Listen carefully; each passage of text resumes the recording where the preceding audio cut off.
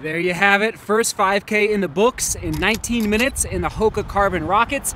Now taking out the 4%.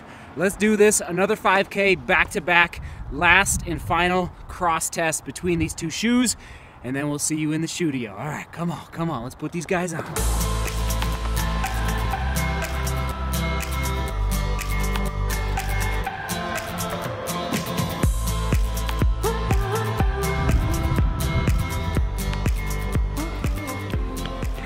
There it is. Okay, second lap, second 5K in the books. I'm not gonna tell you the time for that one. First one was in the Carbon Rocket, second in the Nike Vaporfly 4% Flyknit, and it's a little windy, so sorry if the audio's off. All right, let's go to the studio, break these shoes down, give you my full thoughts on the cross comparison between the two, and tell you also the distances that I think each shoe is built for. Sound good? All right, let's rock and roll. Come on. Time to rock and roll, ladies and gentlemen. Time to rock and roll and do the comparison between the 4% and the Rocket. And yes, the keyword for this video is comparison. Thanks for hitting it up down below. Welcome to the studio if this is your first time. And just so you know, I do not watch other YouTubers who make running shoe review videos. Why? Because I want to give you my unfiltered opinion, my gut reaction as to how different running shoes are impacting my feet, my ankles, my legs, and yes, most importantly, my overall running biomechanics and performance. So, just want to mention that at the beginning. And today, I did a cross test. What is a cross test? Basically, I think it's really important if you're going to be comparing two shoes that you run in one and then you run in the other immediately, back to back, so that you can build up that muscle memory as far as how each shoe is making your feet feel, your cadence, change up your cadence, all of that good stuff. So that's what I did, and I try to change the shoes. You saw me downtown Denver. I tried to change the shoes within like 2 minutes. That's the goal because, again, just so I remember, okay, I felt this way in the Rocket, I felt this way in the 4%,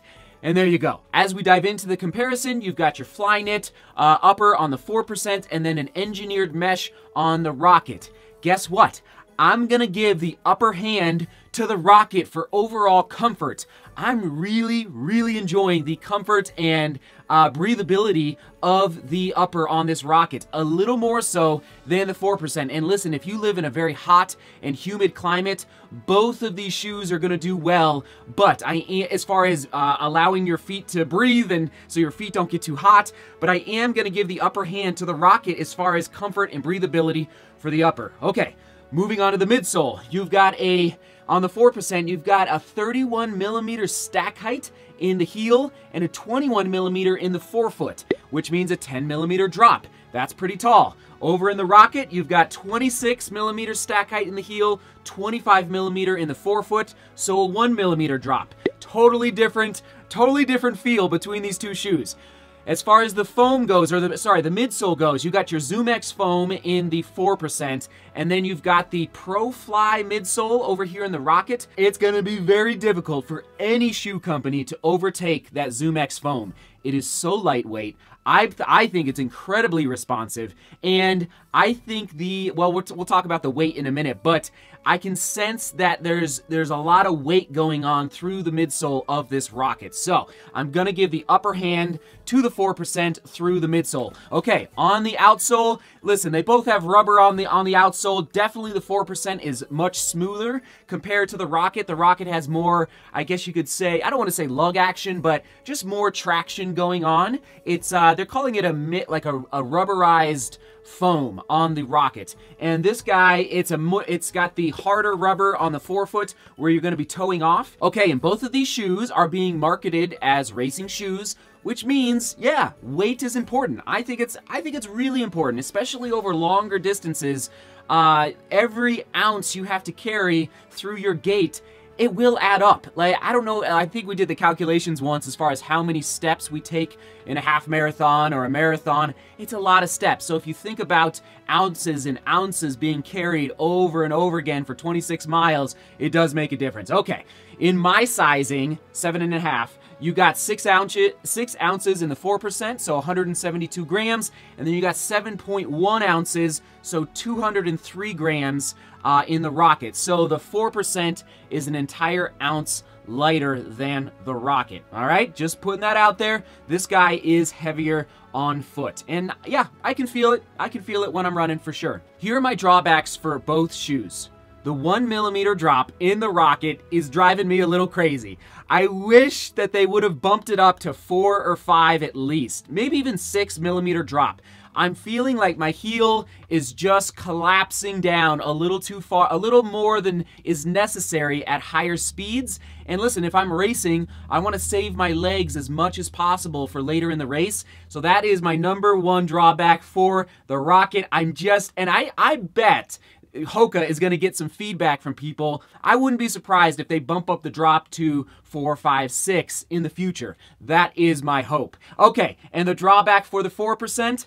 Oh my goodness. Okay, I'm not experiencing this, but Nike, if you're going to charge, well, okay, I won't give you the price yet. Well, you probably already know the price. It's a lot. Let's just say the durability of the midsole and the outsole is just not there. And listen, it's like sacrifice weight for durability, durability for weight. Basically, I'm seeing quite a few pictures on the intrawebs about how there's literally chunks of foam like coming off of the shoe. Now, I have not experienced that, but I've seen plenty of photos of like big 1-inch chunks just falling off the shoe in like the middle of a marathon. That is not good, Nike. You're gonna have to figure that out if you want to keep charging the prices you're charging. Okay, those are my 2 drawbacks. As far as fit goes for both of these shoes, true to size in the 4%, I am sensing that this Rocket is a little tight through the forefoot and heading toward the midfoot as well. Just a little tight on my toes. I wish I would have sized up a half size. And I know Hoka, a lot of people think Hoka runs a little narrow. I haven't experienced that in the past with other Hoka shoes, but I am feeling it in this Hoka. Just a little narrow, so I wish I would have gone up maybe a half a size. Just putting that out there for fit. As far as, well, I'll just tell you now. Price, $250. $160, all right? Pretty big difference there. What if I'm doing the math right? $90. That's a big difference. So there you go on price. The big question, how could you use both of these shoes in 2019? You ready for this? Definitely a marathon shoe and half marathon. I don't think this is your best option for 5K or 10K, okay? I think the stack height is going to save your legs for later in the race when you hit mile 20 in a marathon and you're just pumping your arms and you're digging when your legs start getting real tired. I think the ZoomX foam is going to get you to the finish line real nice. In the Rocket, I think this shoe is primed and ready for the 10K. Not the marathon, okay? And I was actually considering this guy for the marathon. I think the weight is just and listen, I know you can definitely race in this shoe for a marathon, but as far as the weight goes and running as fast as possible, I am not going to use this shoe in my first marathon in May in Cleveland. So anyway, I believe this is going to be a great 10K shoe, not even a 5K shoe. I think you can go lighter and more nimble, like, actually, might as well just pull it out now, the Saucony Fast Twitch 8, okay? I am bullish on this shoe for 5Ks in 2019, and frankly, I'm just going to put it out there right now. A more, perhaps, accurate comparison would be comparing the Saucony Fast Twitch 8 to the Carbon Rocket. Like, they feel more similar than the 4% and the Rocket. All right, and now listen, again, you could take this to the half marathon distance for sure, but the weight is a little high, and I think there's other options out there for you to consider. And lastly, you're probably wondering, like, wait a minute, these are 2 carbon fiber plate shoes. You haven't talked about that very much. Well, I think the ZoomX foam is actually the real ticket here in the 4%. Yes, I'm sure the carbon fiber plate is helping to a certain extent, but again, that ZoomX foam is just It's amazing. It's absolutely amazing. And in the Rocket, I'm not really feeling the carbon fiber plates. However, I guess I will just mention real quick, this is not as soft a landing compared to the 4%. Like, it might have a little better ground feel than the 4%, the Rocket, but it's a little more stiff of a landing, and maybe that is the carbon fiber plate inside here. But anyway, it's not like I'm feeling the carbon fiber plates in both of these shoes. There's enough midsole surrounding the carbon fiber plates that I really think, again, that foam is the ticket. And again, we'll just continue to monitor and dialogue together about carbon fiber plates moving forward like we did last week on the vlog. It's like, holy guacamole. I foresee many shoes coming out with carbon fiber plates in the not so distant future. And there you have it. That is my comparison between these two shoes, the Hoka Carbon Rocket and the Nike Vaporfly 4% Flyknit, both carbon plate shoes. But again, I'm leaning, I think 10K for this guy,